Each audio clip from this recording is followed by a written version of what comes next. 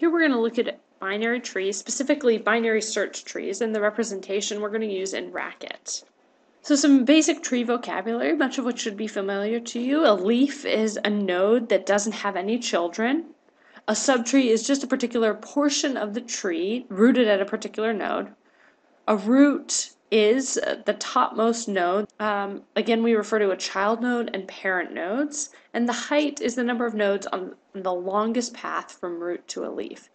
This is not a binary tree. This root R has 3 children. A binary tree will only have 0, 1, or 2 children, but here's some basic tree vocabulary. So we're going to be looking at binary search trees. These are a very particular type of tree. First, every node has 0, 1, or 2 subtrees. So look in this tree. This is a binary search tree, and every node has 0, 1, or 2 children. Each node also has a key. So the key, if we were using this as a dictionary, would be what we would look up. So we might look up someone's name to find their phone number. And there, the key would be what you look up, and the value is what would be returned. But here, we are just using keys. We don't need to keep around the extra value for simplicity. The root value is always greater than all of the nodes in the left subtree. So look at this node 42. Everything in its left subtree is smaller than 42. Everything in the right subtree of 42 is bigger than that. And it holds true for every single node in the tree. It is always true that their left subtree is all the nodes are smaller, and in their right subtree, all the nodes are larger. And in our binary search trees, we're only going to have distinct keys, so you can't have 2 copies of any key in the tree. Next, we're going to look at this representation. So here at the bottom, we have this representing the tree shown above. Here I have my tree on the right and my representation in Racket on the left. The first thing in my list representing a binary tree is always going to be the key of that root node of that subtree. So here it's 42.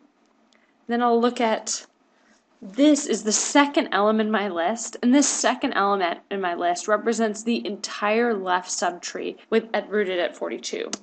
So this second piece, starting with 100, is the right subtree. So here I have the subtree starting with 20. The first thing in its list is the key 20, and the subtree starting with 100, the first thing in its list is the number 100. Similarly, if we look just at the subtree with 20, starting at 20, its second element in that list is its left subtree. Its left subtree is just this single node 12 that doesn't have any children. So here it shows you how we represent a leaf or a node that has no children. Its second element is here. It's the subtree rooted at 21. That one has no left child, so that's represented as an empty list. And its right subtree is represented here.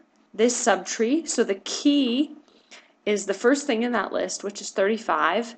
And it has 2 subtrees here, the left and the right are those 2 subtrees.